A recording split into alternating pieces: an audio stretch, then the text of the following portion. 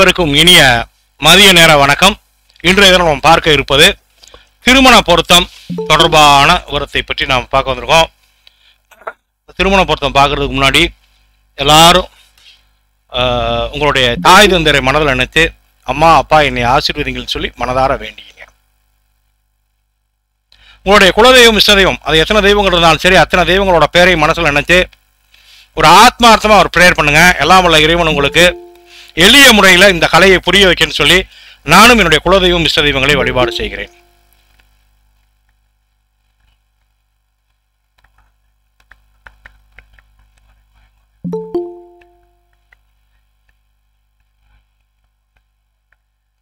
இதுவரை கற்றுக் கொடுத்த குருமார்கள் பேரை மனதில் நினைச்சு அவங்க பேரை மனசுல உச்சரிச்சு குருவே சரணம் சொல்லி குரு வணக்கம் சொல்லிக்கங்க. குருவே சரணம், குருவே சரணம், குருவே சரணம். ஏகம் அநேகம் அமோகம் ஆனந்தனம் என்னுள் வந்த ரங்கட்டும் எல்லாம் உள்ளவரே ஆண்டவனே முழுமுதற் கடவுளே அப்பனே விநாயகனை போற்றி போற்றி.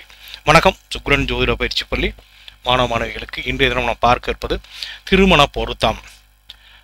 திருமண பொருத்தத்தில் எப்படி பார்க்கறது அப்படிங்கிற விஷயத்தில் நிறைய சங்கதிகள் இருக்குது. நாம் இன்னைக்கு எளிய முறையில் எப்படி திருமண பொருத்தம் பார்க்க போகிறோம் அப்படிங்கிற விஷயத்த சொல்ல போகிறோம். பொதுவாக திருமணங்கிற உறவு எதுக்காக செய்கிறோம் அப்படிங்கிறது நமக்கு தெரியணுங்க. திருமணம் அப்படிங்கிறது பார்த்தோம்னா ஒரு ஆணுக்கும் ஒரு பெண்ணிற்கும் ஒரு பருவ காலத்திற்கு மேலே ஒரு குறிப்பிட்ட வயசுக்கு மேலே ஒரு ஆணுக்கு கண்டிப்பாக ஒரு பெண்ணோட துணை தேவைங்க. அதே மாதிரி பெண்ணுக்கும் ஒரு பருவத்துக்கு மேலே ஒரு ஆணோட துணை தேவைங்க. இது மேலோட்டமாக இப்போ உள்ள போய் பார்த்தோம்னா ஆண் பெண் இருவருக்கும் ஒரு பருவத்திற்கு மேலே தங்களுடைய பால் உணர்வுகளை தீர்த்து கொள்ள ஆணுக்கு பெண் துணையும் பெண்ணிற்கு ஆண் துணையும் அவசியம். அப்போ நீங்கள் மைண்டில் என்ன வச்சுக்கணும்னா ரெண்டு பேருக்கும் ஜாடிக்கேற்ற மூடியா இணைக்கணும். தாம்பத்தியத்தில் நாட்டம் உள்ள ஒரு பெண்ணுக்கு தாம்பத்தியத்தில் நாட்டம் இல்லாத ஆணை இணைச்சோம்னா அந்த திருமணம் சிறப்பாக இருக்காது. ஸோ அப்போ தாம்பத்திய சுகத்திற்காக நம்ம சேர்க்கிறோம். அதோட பரிணாம வளர்ச்சி அப்படின்னு பார்த்தோம்னா குழந்தை பேரு. ஸோ குழந்தை பாக்கியத்தையும் பார்க்கணும். சரி, நம்ம இப்போ முழுசா பார்ப்போம். சார் திருமண பொருத்தம் அப்படின்னு சொல்கிறாங்களே, இதில் நட்சத்திர பொருத்தம் எத்தனையோ ஆப்பில் வந்து கொடுத்துருக்காங்க ஸ்டார் பொருத்தங்கள்.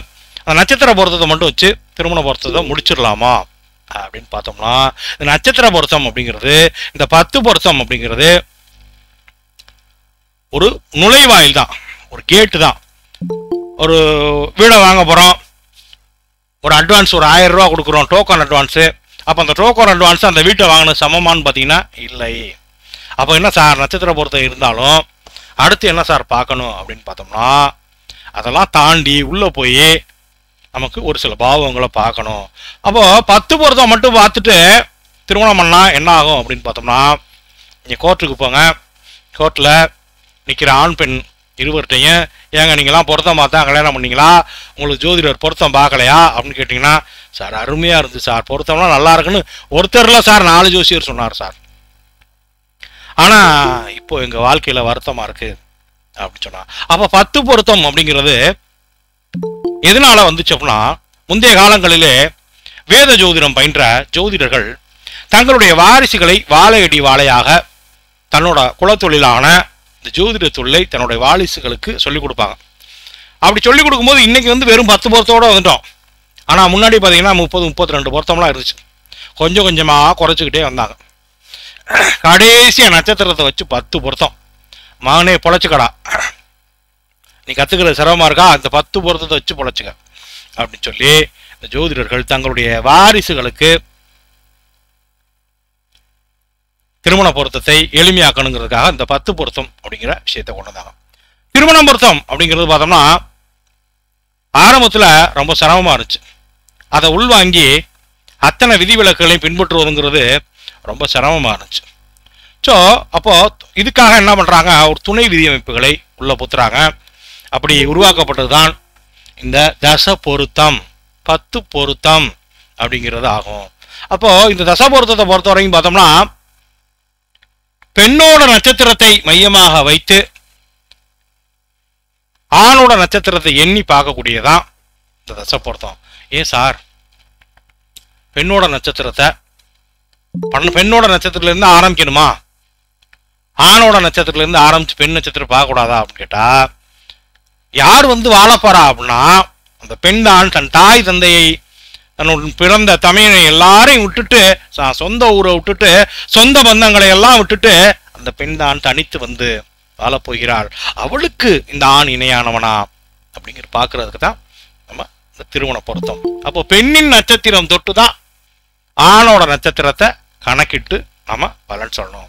பொதுவா மனிதர்கள் திருமணம் செய்து கொள்வது எதற்காக அப்படின்னு கேட்டா, தனக்கு வாழ்நாள் முழுக்க ஏற்படக்கூடிய இன்ப துன்பங்களுக்குள்ள பங்கெடுக்கிறதுக்கு ஒரு நிச்சயமா ஒரு வாழ்க்கை துணை. ஆரம்பத்துல வேணா தாம்பத்திய வாழ்வு அப்படிங்கிறதுக்கு ஆணோட துணை ஒரு பெண்ணுக்கும், பெண்ணோட துணை ஒரு ஆணுக்கும் தேவைப்படும். ஆனால் ஒரு வயதுக்கு மேலே, ஒரு பருவத்திற்கு மேலே பார்த்தோம்னா 2 பேருக்கும் ஒரு வாழ்க்கை துணை அப்படிங்கிறது அவசியம். அப்போ திருமணம் செய்துறதுக்கு நட்சத்திர பொருத்தம் மட்டும் பார்த்தோம்னா சரியா இருக்குமா, 10 பொருத்தம் இருந்துச்சுன்னா திருமண வாழ்வு பெஸ்டா இருக்குமா, இல்லை அதை தாண்டி வேற ஏதாவது பார்க்கணுமா அப்படின்னு பார்த்தோம்னா, நட்சத்திர பொருத்தம் அப்படிங்கிறது இட் இஸ் எ கேட். அது ஒரு நுழைவாயில் போலதான், அது ஒரு என்ட்ரன்ஸ். ஆனா அதை தாண்டி சங்கதிகள் நிறைய இருக்கு. வெறும் 10 பொருத்தத்தை மட்டும் பார்த்து திருமணம் பண்ணா அது திருமணங்கள் கெட்டு போயிடும். இருந்தாலும் நட்சத்திர பொருத்தம் அவசியமானதுதான். ஆனாலும் அது மட்டும் போதாது. அப்போ திருமணம் பண்ணும்போது பார்த்தோம்னா முதல்ல ஆணுக்கும் பெண்ணுக்கும் என்ன சார் பார்க்கணும், 10 பொருத்தத்தை தாண்டி பார்க்கணும்னு சொல்லிட்டே இருக்கீங்க, என்ன பார்க்கணும் அப்படின்னு பார்த்தோம்னா, முதல்ல ஒரு திருமண பொருத்தம் பார்க்குறீங்கன்னா ஆண் பெண் இருவருடைய ஆயுள் பலத்தை நம்ம அறிஞ்சுக்கணும். அதாவது உதாரணமாக ஆயுள் பலம் அறிந்திட ஆண் பெண் இருவருடைய ஜாதகத்திலும் லக்னாதிபதியின் நிலையை பார்க்கணும். லக்னாதிபதி நல்லா இருக்காரா, 8ஆம் அதிபதி நல்லா இருக்காரா, ஆயுள்காரகன் சனி பகவான் நல்லா இருக்காரா அப்படின்னு பார்க்கணும். ஒரு ஆயுள் பங்கம் இருக்கக்கூடிய ஒரு மணமகனை, ஆயுசு கம்மியா இருக்க ஒரு மணமகனை கொண்டு போய் ஆயுள் நல்ல தீர்க்காயுள் உடைய ஒரு பெண்ணுக்கு திருமணம் முடிச்சு, அவர் திருமணம் முடிச்ச கொஞ்ச நாள்லே அவர் தன்னுடைய வாழ்க்கையிலே எந்த ஒரு இன்பத்தையும் அனுபவிக்காமல் வெளியில வந்துட்டாருன்னு வைங்களேன், அப்போ நமக்கு அந்த மன வாழ்க்கையை தீர்மானம் செய்த அந்த ஜோதிடரோட நிலையை பார்த்தோம்னா ரொம்ப மோசமா போயிடும். ஸோ அப்போ பார்த்தீங்கன்னா 2 பேருக்கும் ஆயுளை பாருங்க, 8ஆம் இடத்தையும் லக்னாதிபதியும் சனியையும் பாருங்க. அதே நேரம் அந்த 8ஆம் அதிபதியை வச்சு பெண்ணோட மாங்கல்ய பலத்தை அறிஞ்சுக்கலாம். இப்போ கல்யாணம் நடக்கக்கூடிய காலத்துல ஏதாவது 8ஆம் அதிபதி 6, 8, 12 மறைஞ்சிருக்காரா அப்படின்னு பார்த்துக்கணும். அப்போ அவருக்கு பரிகாரங்களை சொல்லி அந்த காலம் முடிஞ்சா திருமணம் முடிக்கணும். அதே நேரம் மணமக்கள் 2 பேருக்கும் நடக்கக்கூடிய தசா குறைஞ்சபட்சம் 10 வருஷத்துக்குள்ள ஒரு குழந்தை பிறந்து குழந்தை வளர்ந்து வர்றதுக்கு ஒரு 6-7 வயசு வச்சுங்க, நல்லா பேசுற அளவுக்கு அந்த குறிப்பிட்ட காலம் வரைக்கும் தான் ஆணும் பெண்ணும் அடிச்சுக்குவான். அதுக்கப்புறம் பார்த்தீங்கன்னா குழந்தைக்காக வாழ ஆரம்பிச்சிருவாங்க. ஸோ அப்போ அந்த குறிப்பிட்ட ஒரு 10 ஆண்டுகளுக்கு இருவருடைய ஜாதகத்திலையும் நடக்கக்கூடிய தசாவை பார்க்கணும். 2 பேருக்கும் இந்த பொண்ணுக்கு 6 கூடிய திசையோ அந்த பையனுக்கு 8 கூடிய திசையோ நடக்குறீங்களேன், அப்போ என்ன ஆகி போயிரும்னா மன வாழ்க்கையில சங்கடம் வந்துடும், பிரச்சனைகளை சந்திக்கக்கூடிய அமைப்புகள் வந்துடும். ஸோ 6, 8 கூடிய தசை நடக்குதான்னு பார்த்துங்க. அப்படி நடக்கிற 2 பேரையும் ஒன்னா இணைச்சிட்டோம்னா, இந்த பொண்ணு பூரிக்கட்டையை வீசினுச்சுன்னா அந்த பையன் தோசை கரண்டி எடுத்துக்கிட்டு 2 பேரும் அடிச்சு உருள வேண்டியதான். ஸோ குறைந்தபட்சம் மணமக்கள் இருவருக்கும் நடக்கக்கூடிய தசா 10 ஆண்டுகளுக்குள்ளே எந்தவித பிரிவினையும் இருக்கா அப்படின்னு பார்த்துங்க. அடுத்து பாருங்க, இல்லற இன்பத்திற்கு தேவையான அந்த பொண்ணுக்கு பொருத்தமான அந்த ஆணுக்கு பொருத்தமான ஜோடியை தேர்ந்தெடுக்கணும். 2 பேரோட ஜாதகத்திலையும் ஒரு குறிப்பிட்ட பாவங்களை ஆராயணும்.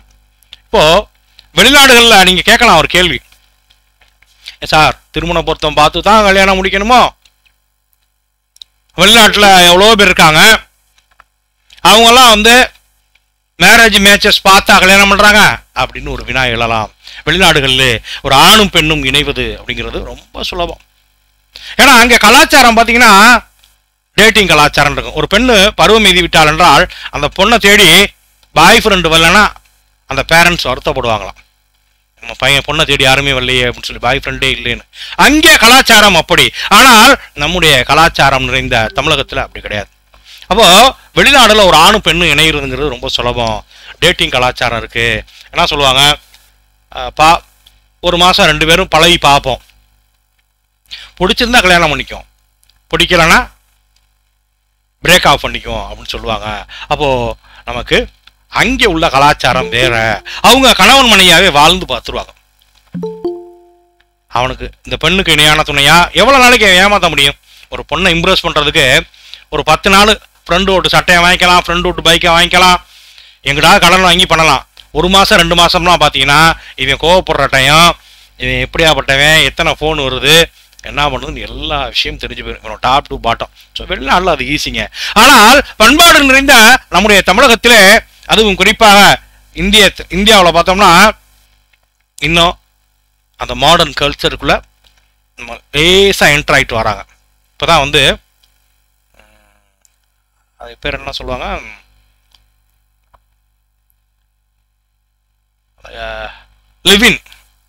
லிவின் சொல்லுவாங்கள்ல. இப்போ திருமணம் ஆகாமலே 2 பேர் வாழ்ற அந்த மாதிரி கலாச்சாரத்துக்குள்ள இப்போ தான் போகிறாங்க. ஆனாலும் பண்பாடு பெருசாக சீரழில. ஸோ அப்போ வந்து நம்முடைய பண்பாட்டிற்கு உட்பட்ட நம்முடைய தமிழகத்திலே ஒரு ஆணுக்கு ஒரு பெண்ணு 2 பேரும் வாழ்ந்து பார்த்தலாம், இந்த பொண்ணுக்கு இந்த பையனை முடிவெடுக்க முடியாது. ஸோ அப்போ வந்து நாம் ஜோதிடத்தின் மூலமாக கண்டுபிடிக்கலாம். எப்படி சார் அப்படின்னா, திருமணங்கிறது எதுக்கு? இது திருமணங்கிறது 2 பேரோட உடல் உறவு சம்பந்தப்பட்ட விஷயம், தாம்பத்திய சுகம் சம்பந்தப்பட்ட விஷயம். தாம்பத்திய சுகங்கிறது 2 பேருக்கும் அவசியமா வேணும். அப்போ வீரியத்தை குறிக்கக்கூடிய 3ஆம் பாவகத்தை சீர்தூக்கி பாருங்கள். ஒரு பெண்ணுக்கு வீரியம் அதிகமா இருந்து வீரியமே இல்லாத ஒரு ஆணை கட்டினா அந்த பெண் ஆசை, மோகம் இதெல்லாம் வேஸ்டா போயிடும். அப்போ வருத்தத்தை உண்டாகி 2 பேரும் வாழ்க்கையை இழந்துருவாங்க. அப்போ 3ஆம் அதிபதி 2 பேருக்கும் எப்படி இருக்காருன்னு பார்க்கணும். இந்த பொண்ணுக்கு உச்சமா இருக்கா, ஓரளவு பலமா இருக்கா, பையனை தான் முடிக்கணும். நீசமானா 3ஆம் அதிபதி நீசமானவனையோ அலிகிரகங்கள் கால்கள் நிற்கக்கூடிய, அதாவது அந்த 3ஆம் அதிபதி சனி அல்லது கேது போன்ற அலிகிரகன் கால்கள் இல்லாமல் இருந்தால் நல்லது. இந்த காமத்தின் அளவை அறிந்து கொள்ள இந்த 3ஆம் பாவத்தை நாம் கணக்கிட்டு அந்த பெண்ணிற்கு இந்த ஆண் நிகரானவனா அப்படிங்கிறத நம்ம பார்க்கணும். அப்போதான் மேட் ஃபார் ஈச் அதர் அப்படின்னு எடுக்க முடியும். ஸோ அப்போ 2 பேருக்கும் ஒருத்தருக்கு ஒருத்தர் மேட்சா வந்துட்டாங்கன்னா, 2 பேருக்கும் தாம்பத்திய சுகம் கிடைச்சிருச்சுன்னா இங்க வருத்தத்துக்கு வேலை இல்லை, அதை தாண்டி கள்ள உறவுக்கும் வேலை இல்லை. அப்போ அந்த பெண் அந்த ஆணுக்கு கட்டுப்பட ஆரம்பிச்சிருவா. அந்த காமத்தின் அளவை அதிகமா இருக்கக்கூடிய பெண்ணுக்கு காம அளவு குறைவா உள்ள பையனை முடிக்கும் போது வாழ்க்கை நிச்சயமாக நல்ல முறையாக இருக்காது. ஸோ அப்போ காம அளவு குறைந்த 3ஆம் பாவம் கெட்ட ஆணை 3ஆம் பாவம் பலமான பெண்ணோடு சேர்க்க வேண்டாம். இருவருக்கும் ஒருவருக்கொருவர் ஈடானவர்களை இணையுங்கள், தாம்பத்தியம் இனிக்கும். ஆண் பெண் 2 பேரோட ஜாதகத்திலையும் 2வது கல்யாணம் உண்டான்னு பார்த்துருங்க. கல்யாணம் முடிச்சு 1 மாசத்துல 1 வருஷத்துல 11ஆம் பாவம் இயங்குதுன்னு வைங்க, அப்போ 7ஆம் பாவம் அவுட் ஆகி போயிடும். அப்போ ஆண் பெண் இருவரோட ஜாதகத்திலையும் 2ஆம் திருமணம் உண்டா அப்படிங்கிறத 11ஆம் பாவத்தை வச்சு நம்ம தெரிஞ்சுக்கலாம். அப்போ மறுமண பாவகம் வலிமையோட இருந்து அது 7ஆம் இடத்தையோட 2ஆம் இடத்தோட தொடர்பு கொண்டால் அல்லது 11 இருந்தால் கூட மறுமணம் அமையக்கூடிய நிலைகள் வரும். அப்போ எங்கே பார்க்கணும்? தசாபுத்தியை போய் பார்க்கணும். அப்போ ஒருவேளை ஒருத்தருக்கு 11ஆம் பாவம் பலமா தான் இருக்கு, ஆனா அந்த தசை வந்து பாருங்க ஒரு 58 வயசு 60 வயசுல வருதுன்னா அப்ப பயப்பட வேண்டாம். அடுத்து பாருங்க, இந்த செவ்வாய் தோஷம் சொல்றாங்க. செவ்வாய் தோஷம்னு தோஷம் கிடையாதுங்க, செவ்வாய்னா வீரியங்க. இப்போ 7ஆம் வீட்டுல செவ்வாய் இருக்கவருக்கு வீரியம் ஜாஸ்தியா இருக்கும். அப்போ வீரியம் நிறைஞ்ச பொண்ணை திருமணம் முடிக்கணுங்கிறதான். ஸோ அப்போ ஒருவேளை அந்த பாவகம் இயங்கக்கூடிய காலம் 11ஆம் பாவம் வளமா இருந்து அந்த பாவகம் இயங்கக்கூடிய காலம் தொலைவில் இருந்தால் அதை பற்றி கவலைப்படவில்லை. அதே நேரம் மறுதாரம் தொடர்பான பாவகம் திருமணம் செய்திடக்கூடிய காலத்தில் ஒரு 2 வருஷத்தில் 3 வருஷத்தில் வரப்போகுது அப்படின்னா குறிப்பாக அந்த தசை தாண்டினதுக்கு பின்னாடி தான் மறுமணமே செய்யணும். இருவருக்கும் சுக்கிரன் நல்லா இருக்காரான்னு பார்த்துடணும். களத்திர காரகன் சுக்கிரனை ஆராய்ந்ததுக்கு அப்புறம் 7ஆம் அதிபதியின் நிலையை பார்க்கணும். அடுத்து 2ஆம் அதிபதியின் நிலையும் பார்க்கணும். இந்த 2ஆம் பாவகத்தின் நிலையும் 7ஆம் பாவகத்தின் நிலையும் அறிந்து உணர்ந்து பலனெடுக்க வேண்டும். 2ஆம் பாவம் 7ஆம் பாவம் பலமா இல்லாம பலமான ஒருத்தருக்கு திருமணம் முடிக்கும் போது 2 மாடு, ஒரு காற்று, ஒரு வண்டியில மாட்டு வண்டியில 2 மாட்டை போட்டுறோம். ஒரு மாடு படுத்துக்குச்சுன்னா இன்னொரு மாடு மட்டும் ஓடி வண்டி இழுத்துட்டு போக முடியுமா? இழுக்காது. வாழ்க்கை அப்படிங்கிறதுல 2 பேரும் நல்லா இருக்கணும். ஸோ அப்போ நமக்கு அவங்களோட அந்த 7ஆம் பாவத்தோட நிலை, 3ஆம் பாவத்தோட நிலை இதெல்லாம் பார்த்துறோம். அடுத்து இதெல்லாம் நல்ல நிலை இல்லாமல் இருந்து 7ஆம் அதிபதி 11ஆம் வீட்டில் இருக்கார், 11ஆம் அதிபதி 7ஆம் வீட்டில் இருக்கார், 7ல் சனி ராகு கேது இருந்து தடையை கொடுக்குது, நடக்கிறது செவ்வாய் புத்தி. அவர் 2ஆம் வீட்டில் குடும்பஸ்தானத்தில் உட்காந்துருக்கார் அப்படின்னா குடும்பத்தில் சண்டை வந்துடும். அப்போ திருமணம் என்ன ஆயிரும்னா, கல்யாணம் முடிச்சு 3 மாதத்துல இந்த பொண்ணு வீட்டுக்கு வந்துடும். அப்போது திருமணம் என்பது தாம்பத்திய சுகம் சம்பந்தப்பட்டது என்பதை மனதில் உள்வாங்கி ஜோதிடர் முதலில் 3ஆம் பாவம், அடுத்து 7ஆம் பாவம், 2ஆம் பாவத்தை சீர்தூக்கி பார்க்க வேண்டும். அடுத்து தாம்பத்திய வாழ்க்கையின் அடுத்த பரிணாம வளர்ச்சி, குழந்தை பாக்கியம். 2 பேருக்கும் ஏதாவது சைல்டு இஷ்யூ இருக்கான்னு பார்க்கணும். 5ஆம் பாவத்தை சீர்தூக்கி பார்க்கணும். குழந்தை பாக்கியம் இருக்கான்னு பார்க்கணும். 2 பேருக்குமே சைல்டு ப்ராப்ளம் இருக்கு. 5ஆம் பாவ அதிபதி கெட்டு போயிருக்கார், குருவும் கெட்டு போயிருக்கார். அப்போ 2 பேரையும் சேர்த்துடக்கூடாது. பலமா இருக்கவரை சேர்த்தா கூட கிடைக்கிறதுக்கான வாய்ப்புகள் நிறைய இருக்கும். அடுத்து இருவருக்கும் தசா சந்திப்பு வருதா? இது என்ன சார் தசா சந்திப்புங்கிறாங்களே, இங்க ராகு தசை அங்கே ராகு தசை, இப்படி வந்தா 2 ஒரே தசையா சந்திப்புங்கிறாங்களா அப்படின்னா இல்ல. இதுக்கு பேர் தசா சந்தின்னு பேருங்க. சந்தினா என்ன? இப்போ ஒரு பையனுக்கு ஒரு பொண்ணு என்ன பண்ணுது, ராகு திசை காலங்களில் 7ஆம் வீட்டில் ராகு இருந்து திசை நடத்துதுங்க. அப்போ அந்த என்ன பொண்ணு என்ன சொல்லுது, நான் ஒரு இஸ்லாமிய வீட்டு பையனை தான் கல்யாணம் பண்ணிக்கேங்குது, ஒரு இந்து பொண்ணுன்னு வச்சுங்க. கரெக்டாக அந்த ராகு புத்தி முடிகிற டைம் வரைக்கும் வெயிட் பண்ணிங்கன்னா அதுக்கப்புறம் குரு புத்தி வந்துடும் இல்லையா, தன் மதத்தில் தன் இல்லத்தில் பண்ணிக்கும். ஸோ அப்போ என்னன்னா நமக்கு அந்த தசா சந்திப்பு. இப்போ ஒருத்தருக்கு கல்யாணத்தை முடிக்கிறோம், ராகு திசையில் அந்த பிள்ளை ஓடி போய் ஒரு இஸ்லாமிய வீட்டு பையனை கல்யாணம் பண்ணிக்குது. அடுத்து குருதிசை வந்தோன்னா பார்த்தீங்கன்னா அந்த நிலைமை மாறிக்கும். இப்போ உதாரணத்துக்கு வண்டியில் ஸ்பீடாக போயிட்டுருக்கோம், காரில் நல்லா 60 80 100 போயிட்டுருக்காப்புல, நல்ல பைபாஸ் ரோடு, திடீர்னு ரோடு பள்ளம் படுகுழி, ஒரு இன்ச்சு கூட மெதுவாக தான் ஓட்டுற மாதிரி தூக்கி போடும். அப்போது ஒரு தசை ஸ்மூத்தாக போயிட்டு அடுத்த தசை, அந்த தசை முடிய போகிற தருவாயில் கல்யாணத்தை முடித்து 2 பேரும் 1 வருஷத்துக்குள்ள குழந்தை பாக்கியத்தெல்லாம் உண்டாயிட்டு அடுத்த தசை மோசமான தசை, ஒரு பெரிய பள்ளத்தில் போய் விழுகிற மாதிரி வந்துச்சுன்னா தசா சந்தி. ஒரு தசை முடிச்சு அடுத்த தசை உடனே வரப்போகுது அப்படின்னா ஒன்றும் இல்லை, நல்ல கூலிங்கில் ஏசி ரூமில் நிற்கிறோம், திடீர்னு கொண்டுட்டு போய் அப்படியே அதுக்கு ஆப்போசிட்டாக பயங்கரமான ஹாட்டான வெயிலில் போட்டாப்பு இருக்கும், அப்படியே நார்மல்ல இருந்து அப்நார்மலாக இல்லையா. அப்போது தசா சந்தி, ஒரு தசை முடிய போகுது, அந்த தசை கொடுத்துருச்சு கல்யாணத்தை, அடுத்த தசை மோசமாக இருக்குன்னா அதையும் பார்க்கணும், அந்த தசா சந்தியை பார்த்துக்கணும். அடுத்து ஆண் பெண் இருவருக்கும் 6ஆம் அதிபதி 8ஆம் அதிபதி திசை நடக்கக்கூடிய காலங்களிலே நிச்சயமா திருமணம் செய்யாமல் இருப்பது உத்தமம். 6ஆம் பாவம் இயங்கும் போது என்ன ஆகும், நிச்சயமா சண்டை வந்துடும். 8 இயங்கும் போது ஓட்டு கேசுவோம். அப்படி நாம் ஆயுளை பார்க்கணும், வீரியத்தை பார்க்கணும், 3ஆம் பாவத்தை குழந்தை பாக்கி இருக்கான்னு பார்க்கணும், தாம்பத்திய உறவை பார்க்கணும், சுக்கிரனை பார்க்கணும், சைல்டு இஷ்யூ இல்லாமல் இருக்கான்னு பார்த்துடணும்.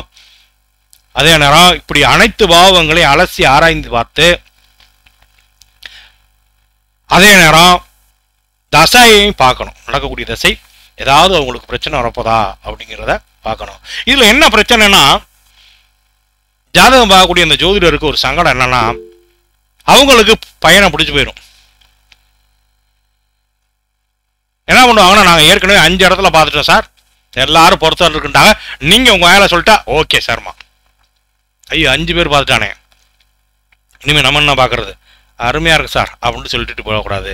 நீங்கள் சீர்தூக்கி பார்க்கணும். நட்சத்திர பொருத்தத்தை தாண்டி நடக்கக்கூடிய தசாபுத்தி தான் வேலை செய்யும். நீங்கள் திறத்தை எடுத்து பார்க்கணும். நீங்கள் அந்த 5 பேர் சேர்க்க சொன்னான்னு சொன்னாலும் அது உண்மையாக இருந்தால் கூட நீங்கள் அங்கே உண்மையிலே பிரச்சனை வரப்போகுதுன்னா அதை எடுத்து சொல்லி தடுத்து நிப்பாட்டுங்க. அவன் மீறி செய்கிறான்னா, 5 பேர் சொன்னாயா, அவ்வளோ பேரும் போய் சொன்னா, அவர் தான் ஏன் கரெக்டாக சொன்னார்னு உங்களோட அப்போ உண்மையை சொல்லுங்கள். திருமண விஷயம், ஒரு திருமணத்தை அமைக்க குறைந்தபட்சம் கேவலம் 10 லட்ச ரூபா, அதிகபட்சம் 1 கோடி வரைக்கும் செலவாகும். ஒரு சாதாரண வீட்டிலேயே 30 பவுன் நகை போட்டு எல்லாத்தையும் வாங்கி சேர்த்தோம்னா பார்த்தோம்னா உங்களுக்கு 1 கோடி ரூபாய்க்கு மேலே வந்துடும். கேவலமாக வச்சாலும் 50 லட்ச ரூபாய்க்கு மேலே வந்துடும். அப்போ ஒரு 50 லட்ச ரூபாய்க்கு மேலே செலவு பண்ணி ஒரு திருமணம் அப்படிங்கிற விஷயத்தை நடத்த போகிறோம். அப்போ எவ்வளோ கவனமாக பார்க்கணும் அப்படிங்கிறத பார்த்துக்கணும். சரி, இதில் நமக்கு இப்போ எப்படி பார்க்கறது, உண்மையான பொருத்தம் அப்படிங்கிறது என்ன அப்படிங்கிற விஷயத்த நம்ம சொல்ல போகிறோம். அதுக்கு முன்னாடி திருமண பொருத்தம் பார்க்குறப்ப 10 பொருத்தம் பார்த்து, சார் 10 பொருத்தம் மட்டும் பார்த்தா போதுமா? பத்தாது. நவகிரகங்களின் நிலைகளை சீர்தூக்கி பாருங்கள். நவகிரகங்களும் நல்லா இருக்கான்னு பாருங்க. இருக்கு சார் அப்படின்னா 8 திக்கிலும் இருக்கக்கூடிய சொந்த பந்தங்களை எல்லாம் பத்திரிக்கை வச்சு அலைங்க, கூப்பிடுங்க. வாடா என் மகளுக்கு கல்யாணம், என் மகனுக்கு கல்யாணம் கூப்பிடுங்க. 8 திக்கிலும் இருக்கக்கூடிய சொந்த பந்தங்களை 8 திசையிலும் இருக்கக்கூடியவர்கள் அலைங்கள்.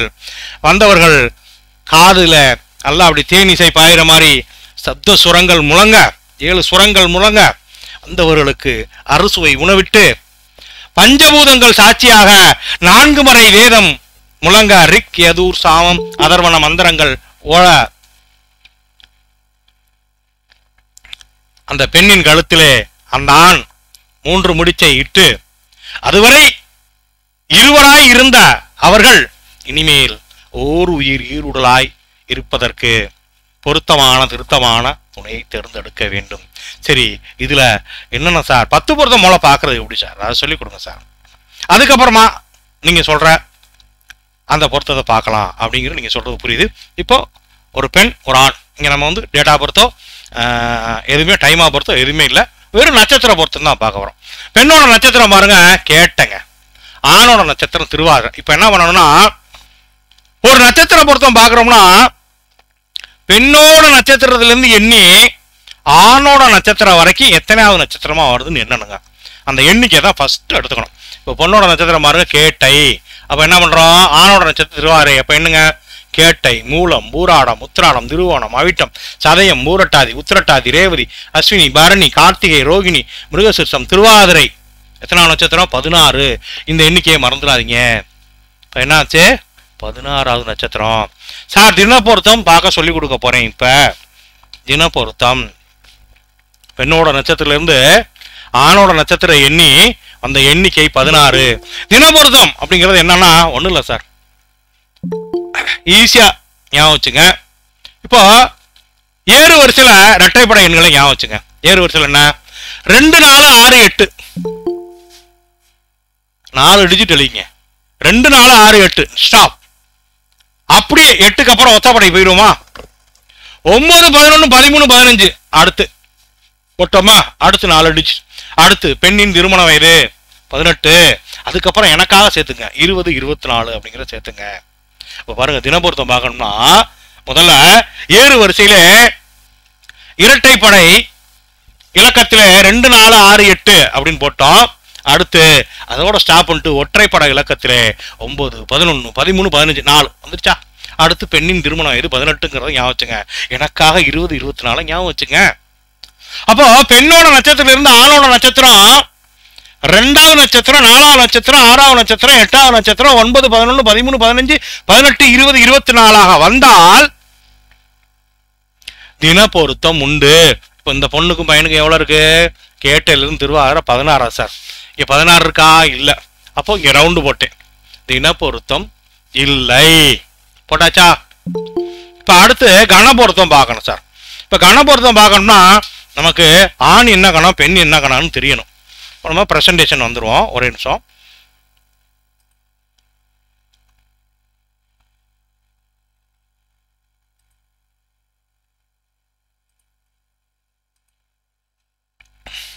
ஒரே நிமிஷம் லைட்டு மட்டும் போட்டுறேன். ஒரு தடவை வந்து மைக்கை ஓப்பன் பண்ணி விடுறேன். ஆடியோ வீடியோ கேட்குதா அப்படின்னு சொல்லிட்டு போயிடலாம். ஆடியோ வீடியோ கிளியரா இருக்கா? வாய்ஸ் கொஞ்சம் கம்மியா இருக்குங்க சார். நல்லா ஐயா நான் பக்கத்து வீட்ல எல்லாம் சண்டைக்கு வந்துடுறேன். இவளுக்கு அவ்வளோ கத்திட்டு இருக்கேமா? ரெண்டா சவுண்டு வேலியம் பூஸ்டர் நல்லா இருக்குங்க சார். சவுண்டு ரெண்டாவது இதுல வந்து இது சவுண்ட் அண்ட் வாய்ஸ் தெளிவா இருக்குங்க சார். பூஸ்டர் வேற போட்டிருக்கேன் பக்கத்துல. இல்ல ஹெட்போன்லாம் தேவையில்லை, வேலியம் ஏத்தணும். தெளிவா இருக்குங்க சார். சரி ஓகேங்க. இப்போ நம்ம உள்ள வந்துருவோம். இப்போ திருமண பொருத்தம் பார்க்க போறோம். திருமண பொருத்தத்துல நமக்கு பெண்ணோட நட்சத்திரம் இருந்து ஆணோட நட்சத்திரம் 16ஆம் நட்சத்திரம் வந்துருச்சா? இப்போ தின பொருத்தத்துக்கு ரூலுங்க. மொத்தம் 2 4 6 8 9 11 13 15 18 20 24 இருந்தா தின பொருத்தம் உண்டு. இங்க தின பொருத்தம் இருக்கா? பொண்ணோட நட்சத்திரத்துல இருந்து ஆணோட நட்சத்திரம் 16 இல்லை. சரி அப்ப நம்ம என்ன பண்ணிடலாம்? தின பொருத்தம் இல்லை போட்டுங்க. தின பொருத்தம்னு போட்டு இண்டுன்னு போட்டுங்க. இல்லை. சரி இப்ப கண பொருத்தம் பார்ப்போங்க. கணம்னா 27 நட்சத்திரங்களில் பிறந்தவங்களுக்கும் பார்த்தோம்னா ஒவ்வொருத்தர் ஒரு கணத்துல பிறந்திருக்காங்கன்னு சொல்லுவாங்க.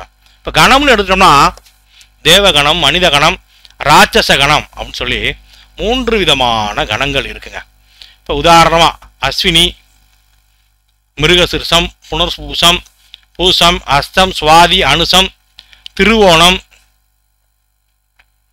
ரேவதி இந்த நட்சத்திரம்லாம் பார்த்தீங்கன்னா தேவகணங்க.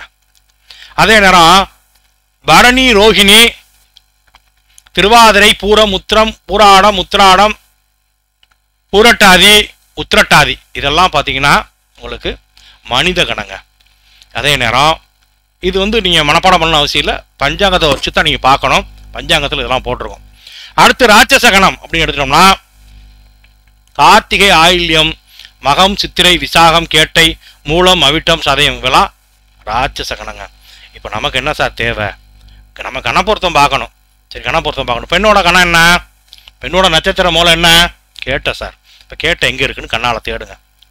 கேட்ட தேவகணத்தில் இல்லை. சரி மனித கணத்தில் இருக்கா? கேட்ட அங்கேயும் இல்லை. சரி ராட்சச கணத்தில் இருக்குங்க. கேட்ட இந்த இருக்கா? இந்த இடத்துல இருக்கு கேட்ட. அப்போ பெண்ணோட கணம் ராட்சச கணங்க. இங்க ரூல் என்ன சொல்லுதுன்னா ஆணோட கணம் என்னன்னு பார்த்துருவோங்க. ஆண் வந்து திருவாதிரை நட்சத்திரங்க. ஆண் பாருங்க மனித கணத்துல இருக்காருங்க. ஆண் மனித கணம், பெண் வந்து ராட்சச கணங்க. இங்க ரூல் என்ன சொல்லுதுன்னா ஆண் பெண் இருவர் நட்சத்திரமும் தேவகணமாக ஒரே கணமாக இருந்தால் திருமணம் பண்ணலாம். அதாவது ஆண் பெண் 2 பேரோட நட்சத்திரமும் தேவகணத்தில் இருந்தா திருமணத்தை முடிக்கலாம். ஆண் பெண் 2 பேரோட நட்சத்திரமும் மனித கணத்தில் இருந்துச்சுன்னா கண பொருத்தம் உண்டு. என்ன பண்ணக்கூடாதுன்னா மனித கணம், தேவகணம் ஆகிய 2மே சேர்ந்து வந்துச்சுன்னா தேவகணத்துக்கு மனித கணம் ஆகிய பிரிவில் அடங்கக்கூடிய நட்சத்திரங்களுக்கு ஆண் பெண் ஜாதகங்களுக்கு கணப்பொருத்தம் உண்டுன்னு சொல்லலாம். ஆனா தேவகணத்துக்கு ராட்சச கணத்தை பொருந்தக்கூடாதுங்க. ராட்சச கணத்துக்கு மானுட கணத்தையும் பொருந்துறது அப்படிங்கிறது தவறுங்க. சரி இப்போ இந்த பெண் பார்த்தோம்னா ராட்சச கணம், பெண் மானுட, ஆண் மானுட கணம். அப்போ என்ன பண்ணலாம்? தேவகணத்துக்கு தான் ராட்சச கணத்தை பொருந்தக்கூடாதுங்க. மனித கணத்துக்கு ராட்சச கணத்தை பொருந்தலாம். இருந்தாலும் ஒரு மத்தியமமான பலன்ங்க இது. பலன் இல்லைங்கிற மாதிரி வந்தால் கூட நமக்கு ஒரு மத்தியமமான பலனை எடுத்துக்கலாம். அப்போ கண பொருத்தம் பார்த்துட்டோங்க. இப்போ மாகேந்திர பொருத்தம் பார்க்கணுங்க. இது ஒன்றும் இல்லைங்க. பெண்ணோட நட்சத்திரத்திலிருந்து ஆணோட நட்சத்திரத்தோட எண்ணிக்கை இந்த எண்ணிக்கையில் வந்துச்சுன்னா நிச்சயமா திருமணம் அமைக்கலாம். அதாவது இந்த மாகேந்திர பொருத்தம் என்கிறது குழந்தை பாக்கியத்தை பற்றி பொருளுது.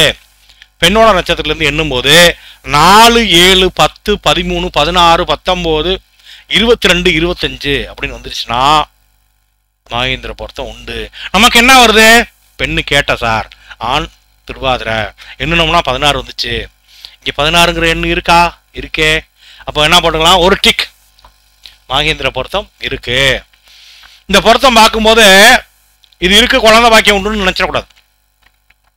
நம்ம என்ன பண்ணணும்? உத்திர சந்தான விருத்திக்கு 5ஆம் பாவத்தையும் குருவையும் சீர்தூக்கி பார்க்கணும். சரிங்க. அடுத்து ஸ்திரி தீர்க்கம்.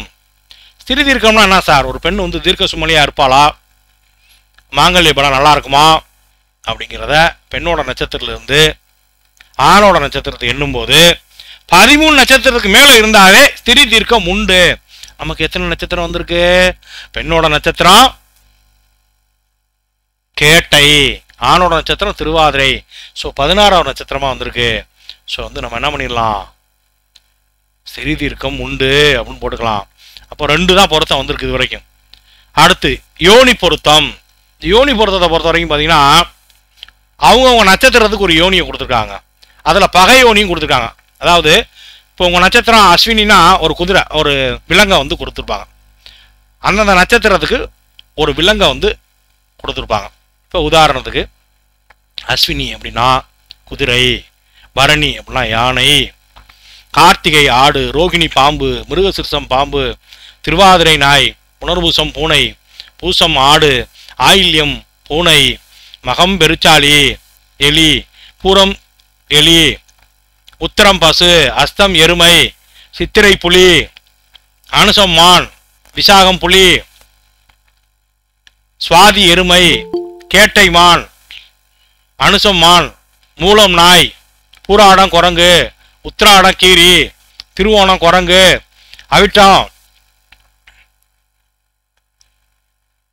அவிட்டம் பார்த்தோம்னா சிங்கம், சதயம் குதிரை, பூரட்டாதி சிங்கம், உத்திரட்டாதி பசு, ரேவதி ஆனன்றா. இப்போ நமக்கு தேவை என்னன்னா, பொண்ணு வந்து கேட்டங்க, கேட்ட நட்சத்திரத்தை போய் பார்ப்போம். கேட்டை மானுன்னு போட்டிருக்கா, இதை குறிச்சுங்க. பெண் நட்சத்திரம் கேட்டை, அது மான். பையன் திருவாதிரை, திருவாதிரைக்கு வருவோம். நாய், மானுக்கு நாய் பகையா அப்படின்னு பார்க்கணும். எதெல்லாம் எதுக்கு சார் பகை அப்படிங்கிற ஒரு லிஸ்ட்டை கொடுத்துட்றேன்.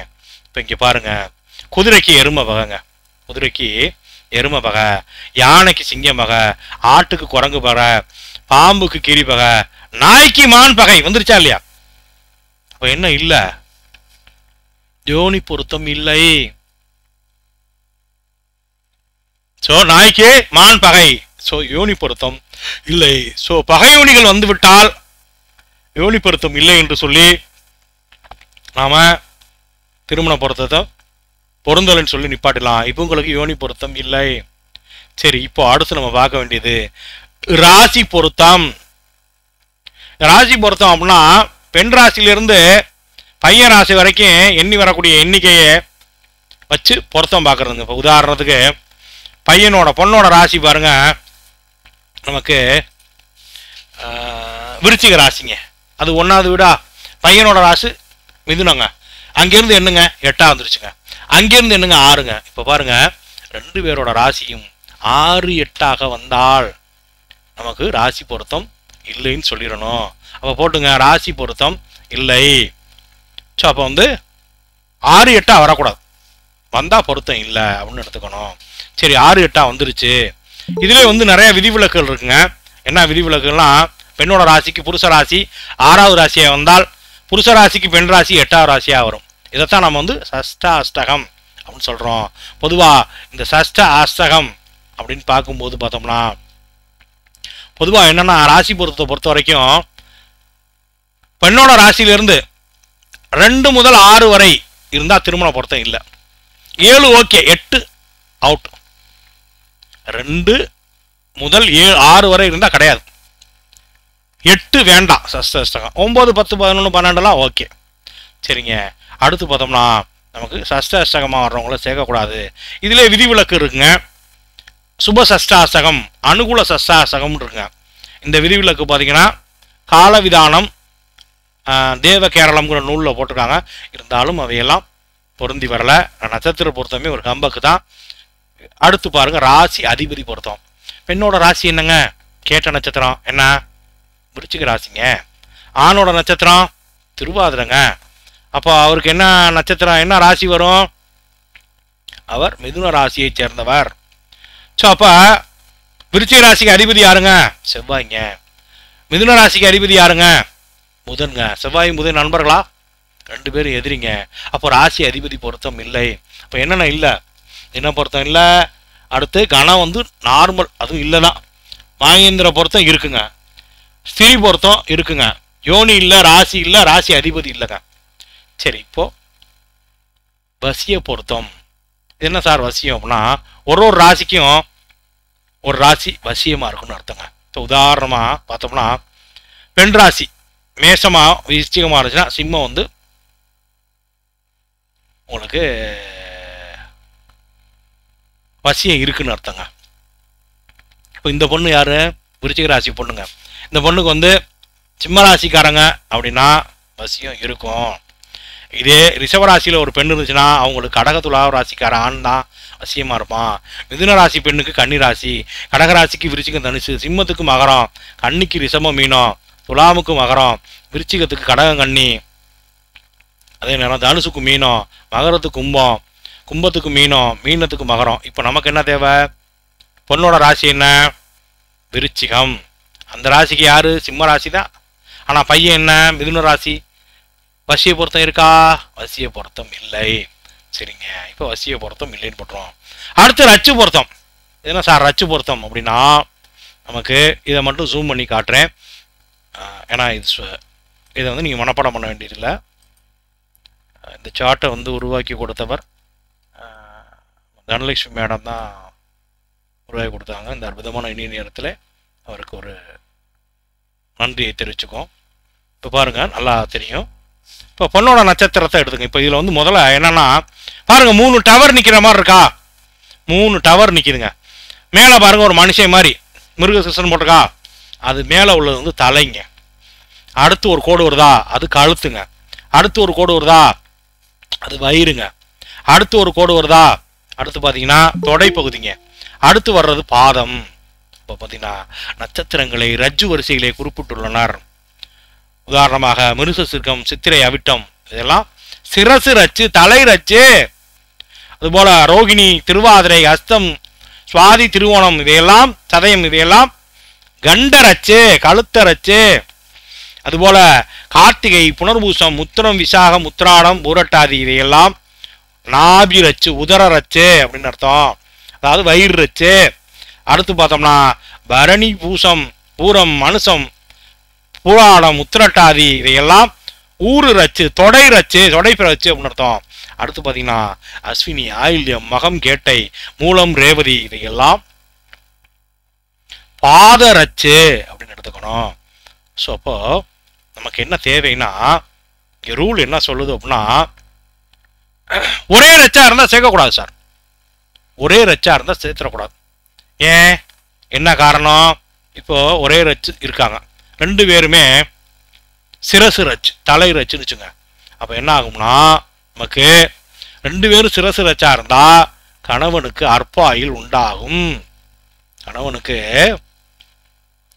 ஒரு அற்ப ஆயுள் உண்டாகக்கூடிய அமைப்பு இருக்கும். அதே நேரம் கண்ட ரச்சு இருந்துச்சுன்னா மனைவிக்கு அற்ப ஆயுள். 2 பேரும் கழுத்து ரச்சுன்னு வச்சுங்களேன். என்ன ஆகும்?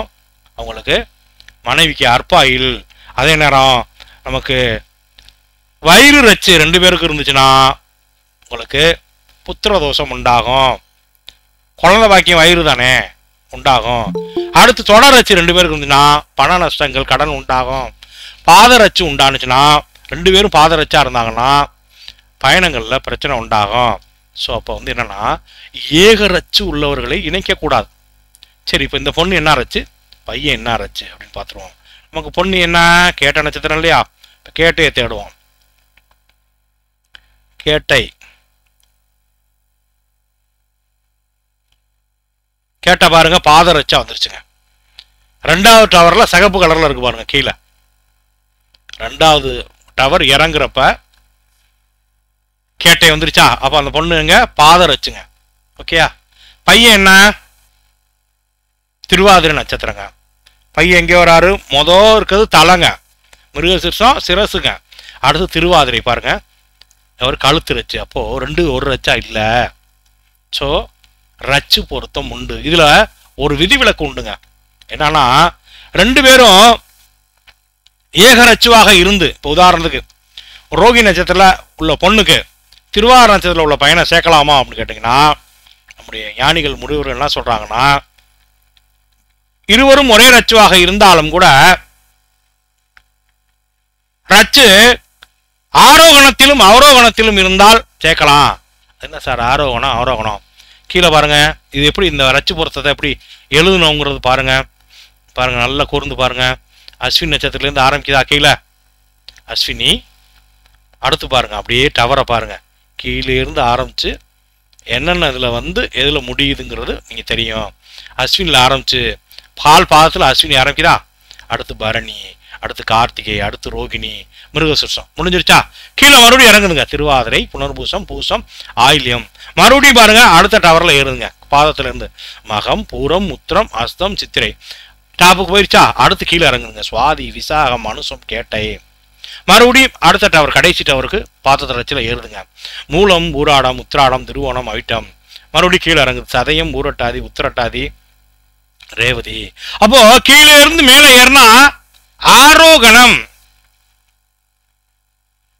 இப்ப சுக்கிரன் வந்து கும்ப வீட்டுல இருக்காரு வச்சுங்களேன், சுக்கிரன் ஆரோகணத்தில் இருக்காருன்னு சொல்லணும், தன்னுடைய உச்ச வீட்டை நோக்கி போயிட்டு இருக்காரு. அப்போ இது எப்படி போகுதுன்னா, கீழே இருந்து மேலே ஏறினா ஆரோகணம், மேலே இருந்து கீழே இறங்கினா அவரோகணம். அப்போ ஏக ரச்சுவாக இருந்தாலும் கூட, ஒரே ரச்சுவாக இருந்தாலும் கூட நம்ம என்ன பண்ணலாம், ஆரோகணம் ரச்சில் இருக்கக்கூடிய ஆண் பெண்ணுக்கு அவரோகணத்தில் இருக்கக்கூடிய ஆணுக்கு முடிக்கலாம். அப்போ ரோகிணி நட்சத்திர பெண்ணுக்கு திருவாதிரை பையனை முடிக்கலாம். ஆனா திருவாதிரை பொண்ணுக்கு சுவாதி பொண்ணை முடிக்க கூடாது. ஏன்? ரெண்டு பேருமே அவரோகணம் இறங்குது, ஏறி இறங்கி இருக்கலாம். சரிங்க, அடுத்து கடைசி பொருத்தம் வேதை பொருத்தம். அதை சொல்லிட்டு டவுட்டு நிறையா வரும், அதுகளை வந்துடும். இப்போ ஒரே மாதிரி இருக்கக்கூடாதுங்க.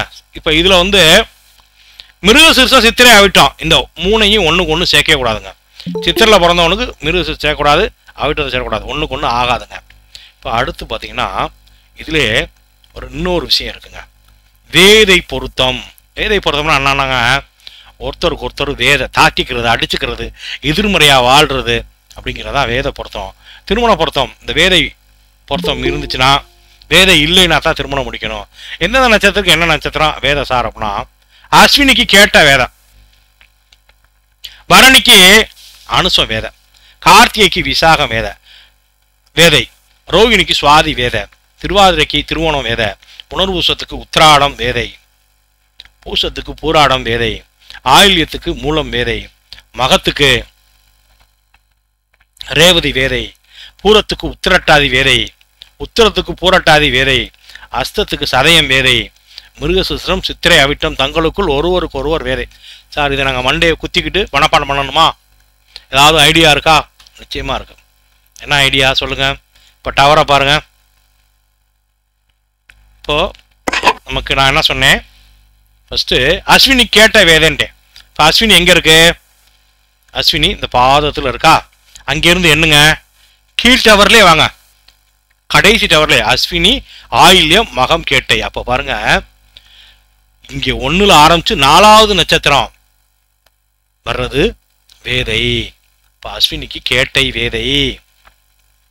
இதை கொஞ்சம் சின்னதாகி காட்டுறேன், அப்போதான் புரியும். இதுக்காக பெருசாக்கிட்டேன், அதை காமிக்கிறப்ப உங்களுக்கு புரியாம போகும். ஒரே நிமிஷம்.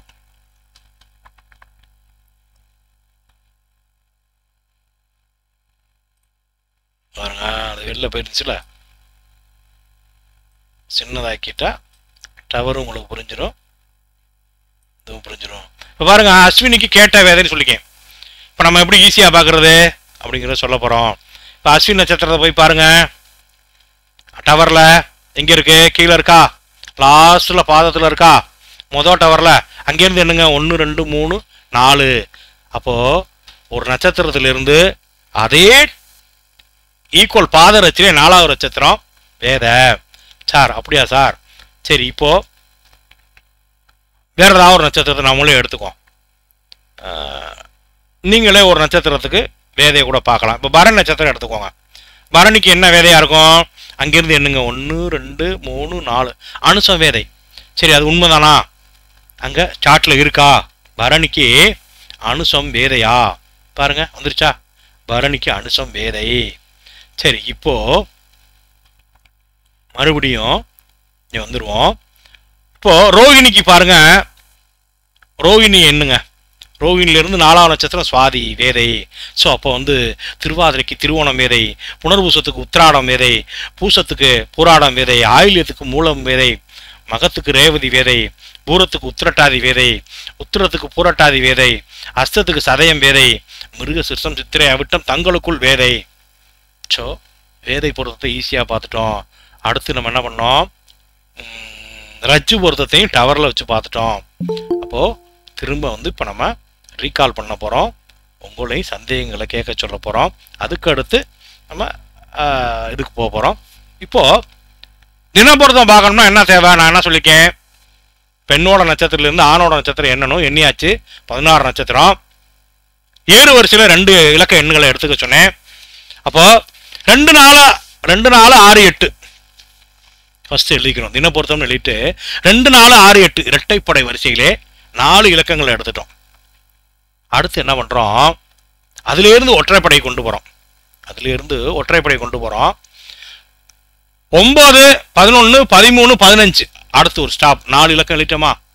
18 பெண்ணின் திருமண வயது, 20 24 அப்படிங்கிறத எனக்காக நீங்க மனப்பாடம் பண்ணீங்க. அடுத்து அதை காட்டிடுறேன் உங்களுக்கு.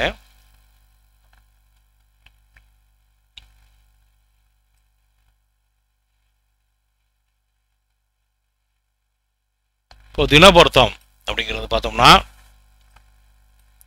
பெண்ணோட நட்சத்திரத்திலிருந்து ஆணோட நட்சத்திரம் 2 4 6 8 ஏறு வரிசையில் எழுதிட்டோமா? அடுத்து 9 11 13 15 இறங்கு வரிசையில் ஒற்றைப்படை எழுதிட்டோம். அடுத்து 20 பெண்ணோட திருமண வயது 18, எனக்காக 20 24. இந்த எண்ணிக்கையில் நட்சத்திரம் வந்துச்சுன்னா நட்சத்திர பொருத்தம் உண்டுங்க. நமக்கு பொண்ணோட நட்சத்திரத்திலிருந்து ஆணோட நட்சத்திரம் 16ங்க.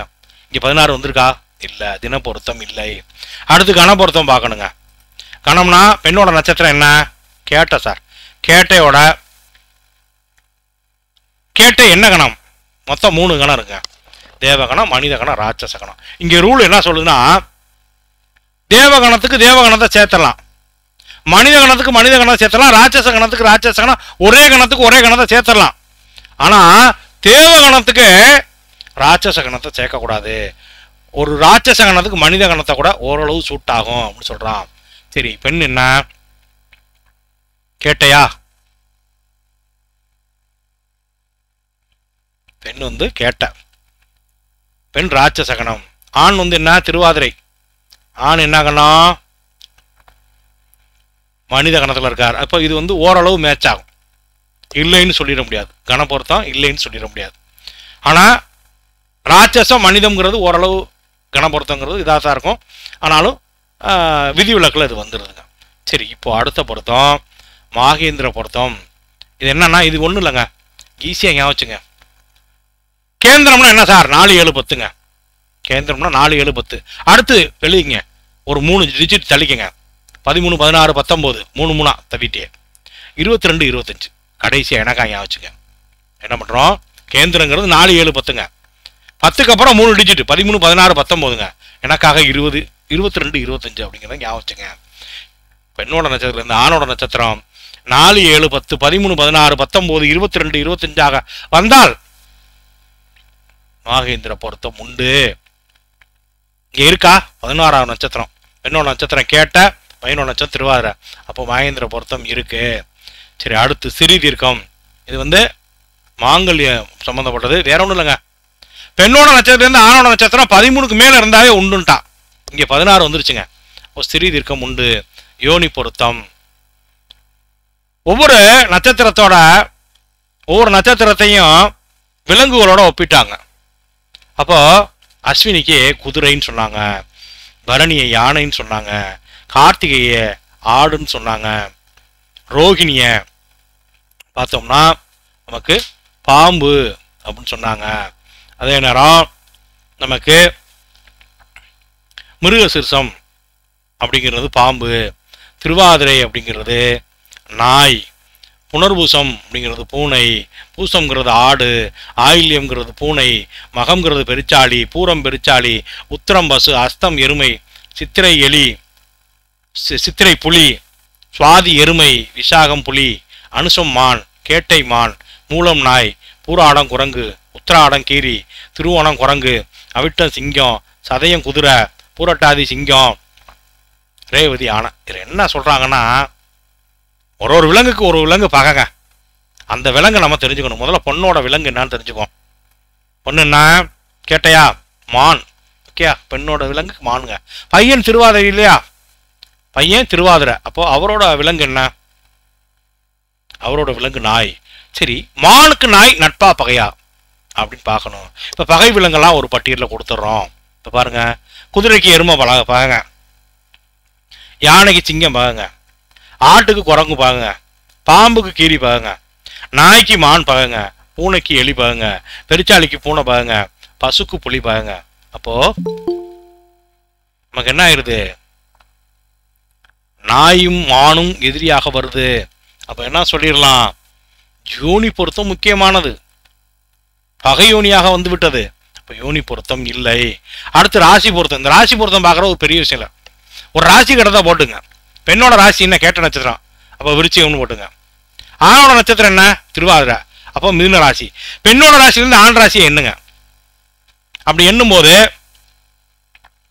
அந்த எண்ணி வரக்கூடிய எண்ணிக்கை 2 முதல் 6 வரை வந்தால், 1 2 3 4 5 6 வரை வந்தால் ராசி பொருத்தம் இல்லை. 7வது ராசியை சேர்த்துக்கலாம். 8 தவிர்த்துக்கங்க, அது அஷ்டகமாக வந்துடும். அடுத்து 9 10 11 12 ஓகே.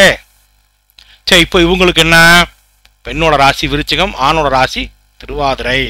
அப்போ நமக்கு என்னன்னா 8ஆ வருது. பையனோட ராசியிலிருந்து பொண்ணு ராசி எழுதணும்னா 6ஆ வருது. இப்போ இதுக்கு என்னன்னா சஷ்ட அஷ்டகம். ஸோ சஷ்ட அஷ்டகம் உள்ள ராசிகளை இணைக்கக்கூடாது. ஏன்னா இவருக்கு ராசிக்குள்ள சந்திரன் வருது, கோபப்படுறாருன்னு வைங்க. பொண்ணுக்கு பார்த்தீங்கன்னா சந்திராசம் நடக்கும். இவர் லேசா எரிச்சலா பேசினாருன்னா பொண்ணு பெரம்படுத்து விளாசிப்படுவோம். ஏன்னா சந்திராசிரமம் அதோட பலம் இல்லையா. ஸோ அடுத்து ராசி அதிபதிங்க. பெண்ணோட ராசி என்ன சொன்னோம், விருச்சிக ராசிங்க. விருச்சிக ராசிக்கு ஓனர் யாருங்க, செவ்வாய். அந்த பையனோட ராசி மிதுன ராசி, அதுக்கு ஓனர் யாருங்க, புதன். செவ்வாயும் புதனும் நட்பா பகையா அப்படின்னு பார்த்தீங்கன்னா, இந்த நட்பு பகை எங்கே போட்டிருக்கோம்னா பஞ்சாங்கத்தில் கடைசி பக்கம் போட்டிருக்கோம், பகை. ஸோ ராசி அதிபதி பொருத்தம் இல்லை. சரி, அடுத்து வசியம். ஒவ்வொரு ராசிக்கும் ஒரு ராசி மட்டும்தாங்க வசியம். பெண்ணோட ராசி பாருங்க விருச்சிகங்க.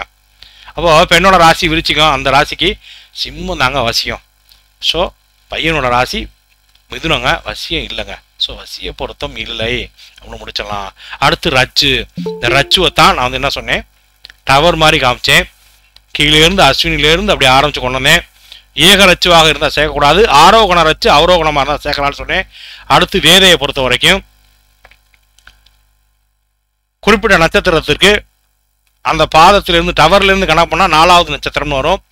ஸோ அஸ்வினிக்கு கேட்டை வேதை, பரணிக்கு அனுசம் வேதை, கார்த்திகைக்கு விசாகம் வேதை, ரோகிணிக்கு சுவாதி வேதை, திருவாதிரைக்கு திருவோணம் வேதை, புனர்பூசத்துக்கு உத்திராடம் வேதை, பூசத்துக்கு பூராடம் வேதை, ஆயில்யத்துக்கு மூலம் வேதை, மகம் ரேவதி, பூரத்துக்கு உத்திரட்டாதி, உத்திரத்துக்கு பூரட்டாதி, அஸ்தத்துக்கு சதயம், மிருகசிருஷம் சித்திரை அவிட்டம், தங்களுக்குள் ஒன்றுக்கொன்று வேதை. சரி, இப்போ நட்சத்திர பொருத்தத்தை நம்ம முடிச்சிட்டோங்க. இதில் இருக்க சந்தேகத்தை மட்டும் கேளுங்க, அப்புறம் வீடியோ ரெக்கார்டிங் கட் பண்ணிட்டு நம்ம அடுத்த சப்ஜெக்ட் போய்க்கலாம். இதில் இருக்க சந்தேகத்தை கேளுங்கள். சார் வணக்கம் சார். அவ்வளோ கேளுங்க, டைம் நிறைய இருக்கு. சொல்லுங்க சார். அதான் இந்த ஆணுக்கு பார்த்தாலும் பெண்ணுக்கு பார்த்தாலும் பெண் ராசியில இருந்து தான் வேணுங்களா சார்? பெண் தான். ஒரு வாட்ஸ்அப்பில் ஒரு ஸ்டேட்டஸ் வருது சார், பையனுக்கு கல்யாணம் ஆயிடுச்சு, கல்யாணம் பண்ணிட்டு அவன் பாட்டுக்கு ஃபாரின் போயிட்டான். அந்த பொண்ணு என்ன பண்ணுது, ஏக்கமாக ஒரு கவிதை மாதிரி எழுதுது அந்த பையனுக்கு. ஏண்டா பொண்ணு பார்க்க வந்தியே, பொண்ணு பார்க்க வர்றப்ப என் வீட்டுக்கு தான் வந்த, ஒரு ஆளா வரல, நீ வரும்போதே 10-15 பேர் சொந்தக்காரனை ஃபுல்லாக கூட்டியிருந்தேன், உன் ஃப்ரெண்டுகள்லாம் கூட்டியிருந்தேன். அடுத்து நிச்சயார்த்தம் பண்ண உன் ஊரு ஜாதி ஜனத்தெல்லாம் கூட்டிட்டு வந்தேன், என் ஊருக்கு வந்தேன். ஆனா நான் ஒத்த ஆளா உன் வீட்டுக்கு வந்தேன், என் அம்மா அப்பா யாரையும் கூட்டி வரல, உன் வீட்டில் வந்தேன், தனியா இருக்கேன். இப்படி என்னை விட்டுட்டு நீ பாட்டுக்கு ஃபாரின் போயிட்டியடா அப்படின்னு சொல்லிச்சப்போ, வாழ போறது யாரு? பெண். பெண்ணோட நட்சத்திரத்துல தான் பார்க்கணும், ஆணோ நட்சத்திரத்துல பார்க்கவே கூடாது. ஓகேங்க சார். சார் வணக்கம் சார். வணக்கம். இது எத்தனை பொருத்தம் இருந்தா நம்ம பண்ணலாம் சார்? அதான் பொருத்தமே யோனி பொருத்தம் கண்டிப்பா இருக்கணுங்க. Okay sir. தினங்கணம் யோனி. சரி சார்.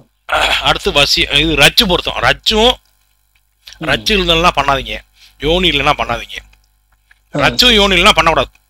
இந்த 2 இருந்து 4 இருந்தா ஓகே சார். நீங்க சொன்னது 4 இருந்தாலும் இல்ல, இந்த 2 இல்லைன்னா பண்ணாதீங்க. ரச்சு யோனி இல்லாம இருந்துச்சுன்னா பண்ணவே பண்ணாதீங்க. மற்ற பொருத்தம்னா ஒரு இதுதான். இந்த ரெக்கார்டிங் கட் பண்ணிடுவோம். நம்ம நட்சத்திர பொருத்தத்தை பார்த்தோம், ரெக்கார்டிங் கட்.